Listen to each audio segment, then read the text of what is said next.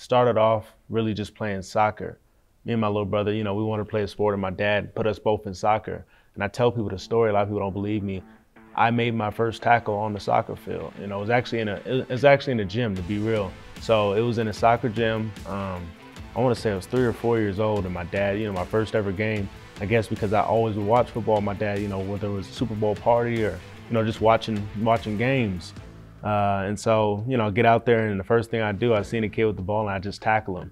Of course, everyone's like, whoa. And so I look around, and my dad said I started crying because I didn't know, like, oh, dang, I thought I was in trouble or something, or why is everyone looking at me? Why is, and so that was my, initial, like, okay, dang, it's time to play football. You're in the wrong sport.